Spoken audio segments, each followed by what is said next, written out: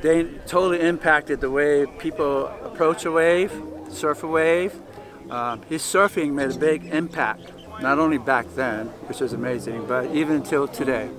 He surfed Pipeline, and that's why we're here today to send him off this amazing place called Pipeline. One thing about Dane, when he was on the road, he'd always miss home and talk about it. And when he had kids, he loved his kids so much. That was the greatest thing on his mind. He was an amazing guy, and I loved him. The world loves him, and I'm going to say I'll miss you, Dane. Love you, bro. Aloha.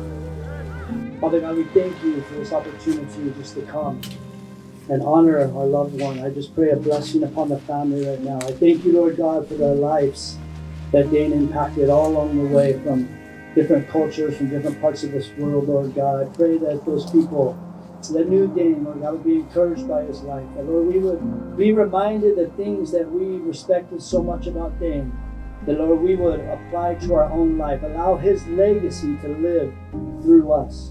And Lord, we just thank you that we could all come together, that because of his life, he's brought this group of people together. And so I just pray during this time, we will celebrate the life of Dane. And Lord, your word does say that the sorrow may last for a night, but the joy will come in the morning. So those that are in sorrow right now, give them strength.